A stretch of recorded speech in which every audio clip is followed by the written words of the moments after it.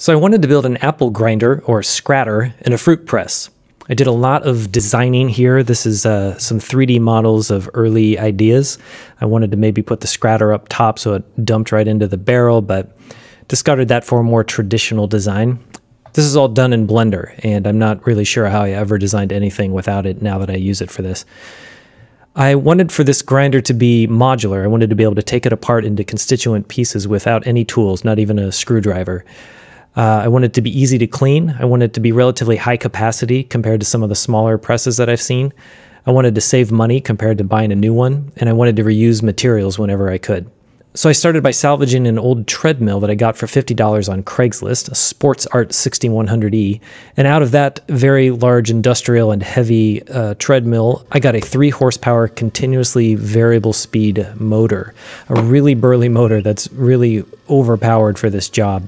I measured the RPM and it varies from about 70 at the low side to about 3,000 RPM at the high end. So it's going to be able to cover whatever I need it to do. This is the motor box I built to house the motor. You can see there's a lot of stuff to pack in with the controller and all the associated electronics, the interface board and everything. A lot of tight fits. I wanted to keep this box pretty structurally sound at the same time so that it could handle, buckets of apples on top of it and that kind of thing. And of course, there's some vents and so forth for airflow through the case. I had to hack some things. There's an incline motor that treadmills often have, and the computer would get confused when it wasn't connected. So I had to sort of wire up some resistors and stuff to present the right voltages to the control board so that it would be happy. The motor box itself is very heavy, something on the order of 50 or even 60 pounds, kind of a pain in the butt. Someday I might get a more appropriate sized motor to put on this so I don't have to lug this thing around, and I'll use this for something else. The shaft of the motor, unfortunately, was 20 millimeters, or even more unfortunately, actually about 19.5 millimeters. I had to get some shims to get it up to about 22.5 in order to use this quick disconnect bushing, which itself was really expensive and difficult to find. This whole set of adapters and linkages and everything was very expensive and difficult to sort out. In fact, ended up being probably significantly more money than if I just bought a 1 horsepower motor new. This 3 horsepower motor new probably would have been a few $100s at least, but at least now that it's built, maybe I can reuse it for some other project. And before you ask, yes, I am going to make a protective cowling around this whole belt drive. You can see there's also an adapter here for bike chain. This is ANSI number 40 roller chain. I used a bike to power an apple grinder once, and it was surprisingly easy. I thought it would be a lot of work, but it was just like going up a really gentle hill. It was kind of pleasant, actually, and it'd be a lot nicer than having to carry the motor box around. So haven't done that yet, but looking forward to that. I got this, it's called a freewheel hub. It's just an old school style bike gearing from a local community bike shop for like $2 or something. Or they might have even just given it to me. And there's a freewheel hub adapter that goes onto the shaft that I found online.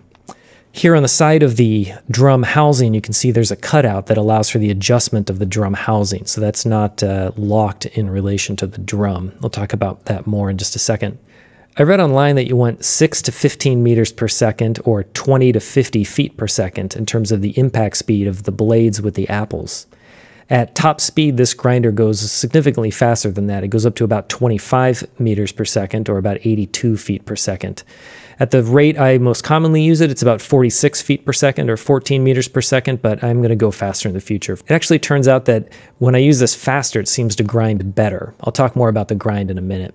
These knobs here on the front allow for adjusting the thickness of the grind. In practice, I always just want it to be grinding as fine as possible because even at that setting, it's not quite fine enough. But it is still really nice having these knobs so that you can really precisely dial it in. I wouldn't want this to be set in a fixed position relative to the drum. You can see the sheet of aluminum here on the front makes the curve. I wasn't sure if that was going to be strong enough with all the apples slamming into it, but it's been holding up just fine. You can see it's also supported with these cross pieces of wood here to help keep it rigid. The particular curve of this aluminum, I actually wrote a little program to figure out in Blender.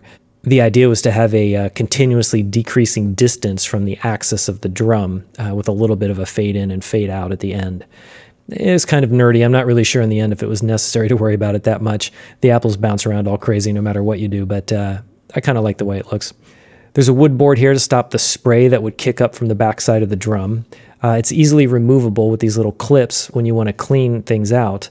It's not so easy to do with one hand, but trust me, with 2 hands, it comes out real quick. The drum itself is 5 layers of white oak.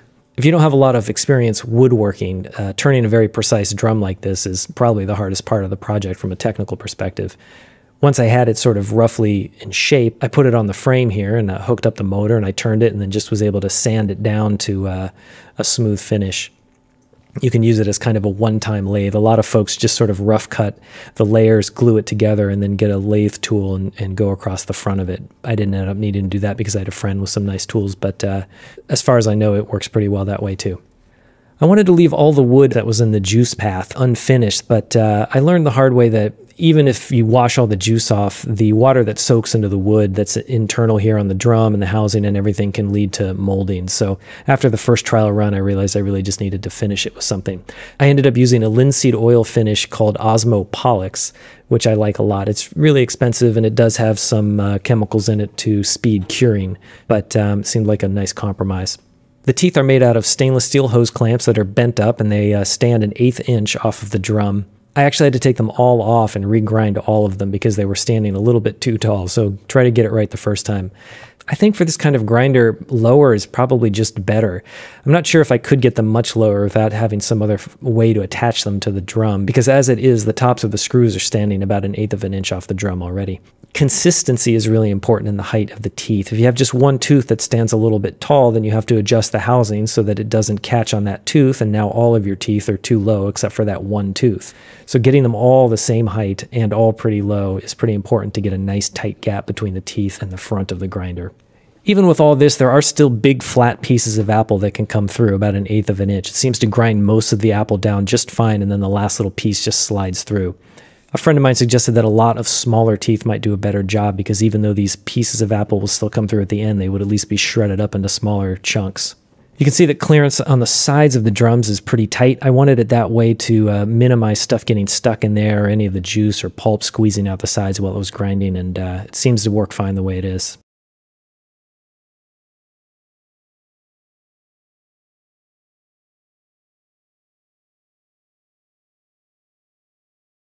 Here you can see the back panel of the motor box. The speed control is the only thing that matters on this panel, but it's kind of fun to have all the other readouts there. It makes it seem a little more high-tech than it actually is. I guess you can measure how much grinding you've done by how many miles you've supposedly run. Here's the power switch and the fuse and the venting. I blew a fuse once. I had it at max speed and shoved as many apples through as I could just to see how much it could take, and it slowed the motor down so much that it blew the fuse, so lesson learned there. Sits right on top of the bucket. I'm going to add a handle on the front so that swapping the buckets out will be easier, but it's not bad now. The legs are here. These are removable just by friction fit, and they have little adjustable feet on the bottom. When these adjustment bolts are backed all the way out, you can now remove the housing for easy cleaning. You can just hose it out.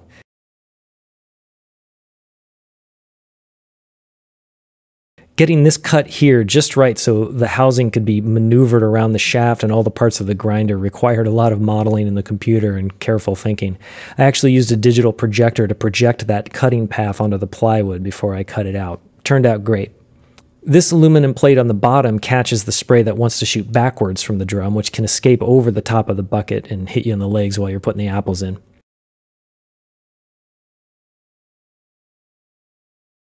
This kind of attachment where you've got like a rotating drum that you're trying to securely attach to an axle is always a problem for me. You can get flanges, but they're always the wrong shape, or they're too thick, or the diameter of the bore is wrong, or the screws that it gives you are only a 1/2 inch out from the axle instead of the 6 inches that you want, or you want it really low profile and they're like 4 inches deep. I can never find one that I want, no matter what combination of flange or hub that I Google. So if you know what the magic words are, please let me know. Or if you know of a supplier that makes stuff like that, let me know. I ended up with a solution I'm pretty happy with. I just used some 1/4 inch steel square plates. Had a friend with better tools than I have drill a precise hole in the middle, and then I just filed a keyway so I could lock it in with the shaft. Drilled some screw holes in the corners and locked it in with the drum, and it's working great. Then I used a food-safe caulk around all the seams and the screws and stuff. Now, while this flange is stainless steel, the one on the other side actually is not, as you can clearly see here. So you'll hear from everybody that you should use stainless for every piece of the machine that's going to come in contact with the apple juice, and they're right. I thought I'd get away with it, but turns out apple juice is really corrosive, I'm assuming because of the acid in it. So was the food-safe caulk that I used, which cures via acetic acid and also instantly rusts everything it touches. So I couldn't afford a stainless steel shaft, unfortunately, so that's also regular steel and one of these plates, but everything else is stainless, and I'm just going to have to go with it for now. What I actually ended up doing was using some of that Osmopolix linseed oil finish and just sort of coating all the regular steel parts with it. Kind of a dumb solution, I know, but it's working for now, and if these parts do end up rusting, I can just take it apart and put some new parts in there if it comes to that. Here's that splash guard just from underneath. Behind the splash guard is this elastic cord. This just attaches to the back of the housing to help hold it down in case an apple tries to kick it up, though the housing would probably butt up against the shaft anyway, and it's not really clear that this is necessary.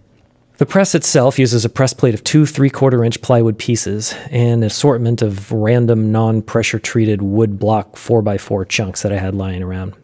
I'm using polyester bags that I bought online. They're working great, haven't torn or anything yet.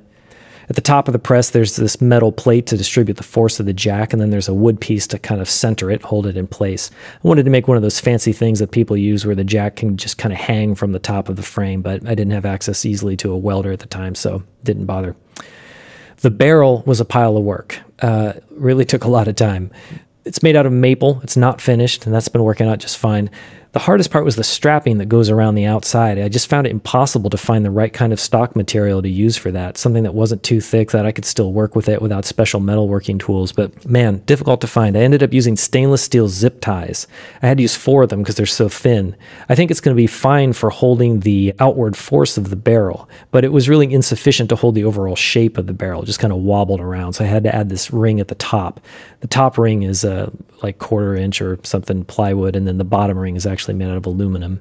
The gap between the staves, probably too wide. I was a little worried the bag might end up ripping when it gets pushed through there. So far, it hasn't been a problem, though. These stainless steel zip ties were really long, so I was able to just cut the end off and then just use the rest as a stainless steel ribbon.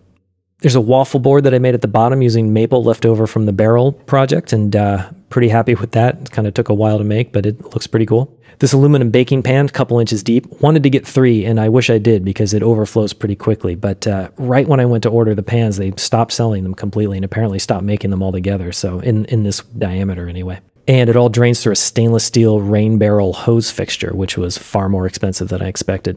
The pan itself is lightly held in place with these little nice padded fastener things here. The platform everything sits on is also double 3/4-inch plywood, and that lifts off the frame with no attachments and just kind of slides out. Here you can see it from underneath. The larger cross pieces are for structural support, whereas the smaller strips in the center just located on the main press frame. The legs of the frame are totally removable by hand just by loosening these finger-tight bolts here at the bottom. I added these vertical notched supports onto the legs after realizing that the platform was flexing way too much. Even though it's double 3/4-inch plywood, it was just bending like rubber once the pressure built up. The frame overall, it's okay, but I didn't anticipate that the flexing would be so bad as it is. You can see here in these frames the difference between the press under tension and relaxed. There's really more flexing than I'm comfortable with. Even the 4x4 at the top is bending. So I can't really yard on the jack as much as I'd like to build up the pressure as much as I want.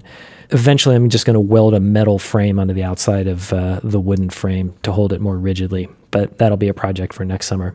All told, I spent about $675 on this project, which was way more than I expected. I thought $150, $200 max. And in retrospect, I really probably should have just bought a grinder and a press. Even if it cost another $100, $200, it would have been worth it in the large amount of work I would have saved. But you live and learn. So let's see it work.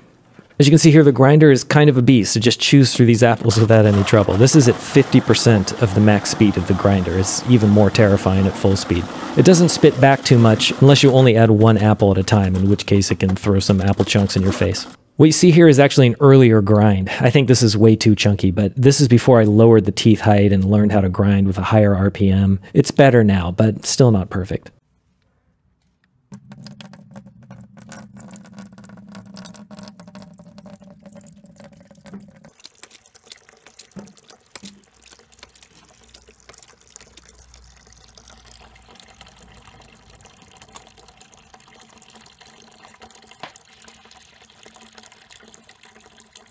As I said, because the frame isn't quite as strong as I wish it was, I can't really work the jack too hard. I'm not an expert, but it seems like there is still a fair amount of juice in this pulp. There's always room for improvement, I suppose, but overall, pretty happy with it. Hope this video was useful for you. Let me know if you have any questions.